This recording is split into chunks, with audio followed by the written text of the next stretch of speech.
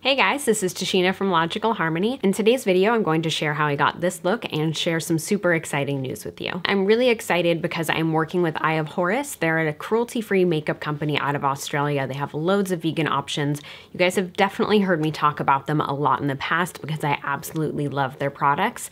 And they are sponsoring today's video in which I'm going to share a couple of really exciting things with you. So the first thing in today's video, it actually launches tomorrow, July 10th. It's their brand new brow fiber. This has a couple of seaweed extracts in it. It has castor oil, it has moringa oil, just some things that are really, really good for your brows to help them grow on their own. So it has this tiny little wand and it is a tinted brow gel, and then it has fibers in it. And what the fibers are going to do is stick to your own brow hairs to make your own brows look fuller in a very natural way. This does come in 3 different shades. What I used is their medium shade, Dynasty. There's one lighter shade and one darker shade as well. And again, this launches tomorrow, July 10th. And another thing that launches tomorrow, July 10th that I am so excited to share with you guys is we're actually doing a Logical Harmony vegan pack with Eye of Horus where you can get some of my absolute favorite products from them all in one bundle. So it contains the brow fiber, because this is great, the Sheba palette, which is one of my favorite palettes from them. It has a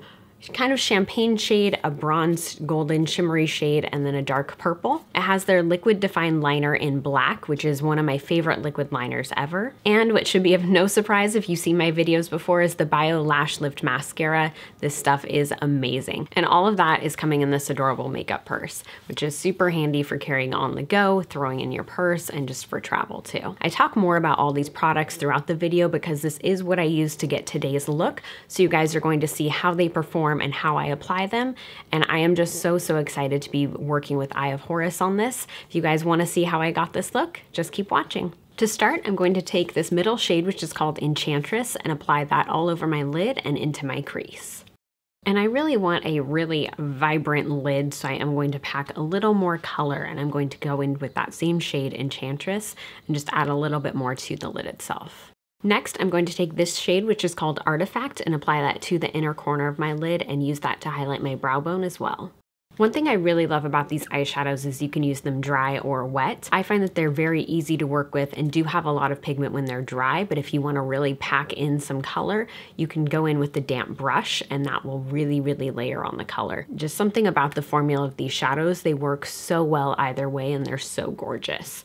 So I'm actually going to go in with a little bit more Enchantress, and I'm going to apply that to the lid using a damp flat brush. And as you can see, that just kind of takes the shadow up a notch. It just adds a little bit more pigment to it and a little bit more kick. I'm going to go in with the darkest shade, which is Royal Abyss, and I'm going to use a pencil brush to apply that to the outer corner of my eye and blend that into my crease. This is such a gorgeous, vibrant purple. It's just really pretty because it's not a flat purple. It has a lot of depth to it and just a tiny bit of shimmer. And I'm going to apply that mostly on the outer corner, and then as I have less product on my brush, I'm going to blend that into my crease. I'm going to go in with the clean brush and just blend out those edges. And now I'm going to mirror that same look underneath my eyes. On the outer corner, I'm going to apply Royal Abyss just really close to my lash line. Then I'm going to apply Enchantress to the rest of my lower lash line. For liner today, I'm going to be using the Liquid Define in black. This is a really nice liner, especially if you like a felt tip. It's very easy to control. It applies color very evenly and very smoothly. And while I'm using black, this does come in brown as well. And I'm just going to apply that really close to my lash line, and then just wing that out a tiny bit at the end. And for mascara today, I'm going to be using the Bio Lash Lift. This stuff is amazing. It is one of my favorite mascaras. The formula really adds a lot to both lengthen and give volume to your lashes, and it has some natural ingredients in it that can actually help improve the condition of your lashes, which will help them continue to grow long and strong on their own. One thing I really love about it too is this curved brush. It really helps you apply mascara, and I find that I don't need to curl my lashes when I use this mascara because of the shape of the wand. And then today I'm going to be using their brand new brow fiber. This stuff is just about to come out. It has botanical extracts in it that are going to help the condition of your brows and help them grow stronger on their own.